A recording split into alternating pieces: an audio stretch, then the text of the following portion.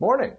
How's everyone doing? Had a couple days off due to some scheduling conflicts. Really couldn't avoid that, but now I'm back. And of course, nothing's been going on in the tech world, so we don't need to talk anything about anything today. So it's nice and short and sweet. Can I get away with that? Holy crap! Facebook. Don't want to dive into the specifics. Obviously, Mark Zuckerberg is testifying in front of the U.S. Congress again today. He testified yesterday. You can read a ton about it. Just go to techmeme.com and everything on the front page is all about Facebook. But I think there's a couple important things that we can take away from that I hit with a couple other conversations that I've had recently that really kind of hit an issue that frustrates me, but that I think we need to talk about more. Let me just get the lighting here. There we go. Okay, so one of the things that came up yesterday, there was a great article in Vox, and I'll tag it down below as always, or I think I've already tweeted it out at MarkNCA. Anyway, Vox had this article that basically said, here's a bunch of the challenges with the questions that were asked to Zuckerberg yesterday that show a lack of understanding about like what Facebook does, the goal of Facebook, all this kind of stuff. And they were absolutely right. A lot of those questions that were asked show a complete lack of understanding.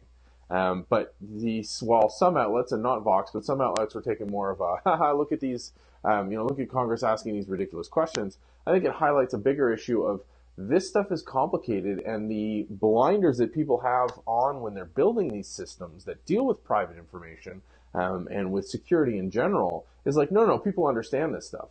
They don't. We make it too hard for people to understand how technology impacts them. So that was one thing. I had a complete opposite experience the other day in a very deep technical forum, having some discussions with some peers about a particular set of issues, and it was a very similar kind of thing. It was like, there's all these great security controls. How come they're not doing what I need them to do, or how come it's not easier to manage them in a way that makes sense for the challenge at hand? So in that case, it wasn't people being unaware of it, but it was people who are even steeped in these technologies, in the understanding, know what they want to accomplish, and are still having a challenge. So if, and yes, completely different systems, end user product versus, back end infrastructure stuff.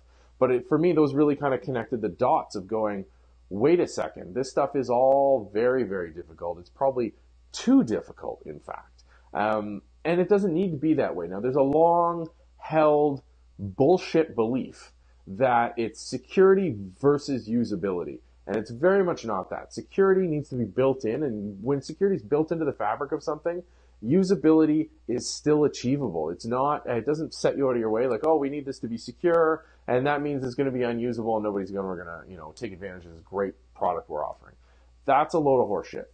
You can build highly secure, privacy-respecting, usable products. You just have to start with usability, and privacy and security is one of your core foundations, and build up from there. You can't bolt usability on in the end. You can't bolt security or privacy on in the end. The third thing that kind of got me on this topic today was I was doing a response for a reporter here in Canada around some of the challenges with Canadian data protection and data breach notification. And they're saying, well, what can organizations do better? How can they tackle this better? I said, really, it comes down to this sort of culture, this information management culture, this awareness of the data that you're entrusted with, and how do you move forward with that data in a proper manner. And that's all relying on education. It's relying on usable systems.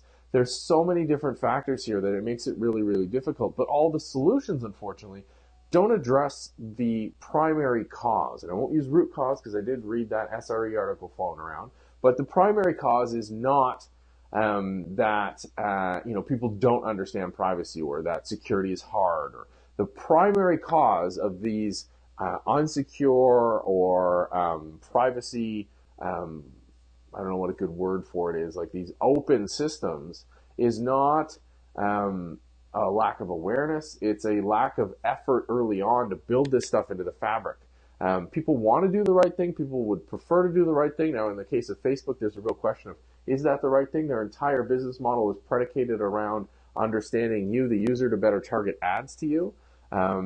So there's a question there. Is that system, by design, that system is doing what it's supposed to? It's just being some edge cases of used and abused, or maybe there's some naivety. But there's a substantial amount of other examples out there where privacy is the number one goal, or security and privacy could be a number one principle or foundational pillar for that product or that offering and it isn't because people go, oh, we'll bolt it on in the end.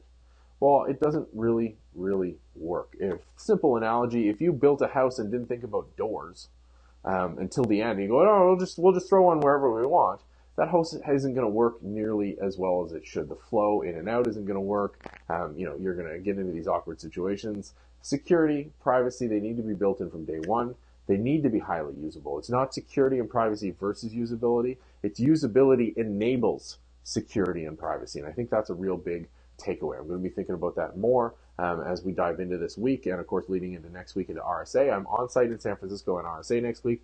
That is where a lot of the security community comes together. It's an interesting place to go simply because there's a lot of great content, but there's also a lot of really interesting pushes from startups, from other players in the industry that maybe push credibility sometimes. But there's, hopefully on social, Mark NCA, I'll be pulling away some of the BS and looking for the real core nuggets because there's always some really amazing innovation and, of course, some great hallway conversations. So big thoughts for today, building privacy and security in.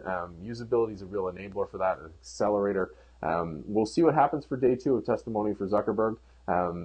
Show's just beginning. Now, I'm glad that there's this attention here, but let's make sure we're focusing on the real primary cause and not just political theater. So we'll see what happens. Hope you have a great day. As always, you can hit me up online, Mark NCA. Comments down below. Happy to chat. What are your thoughts around privacy being built in? Privacy by design, security by design. What about that whole fallacy of usability versus security? Where do you stand on that? Let me know. Have a great day, and we'll talk to you tomorrow.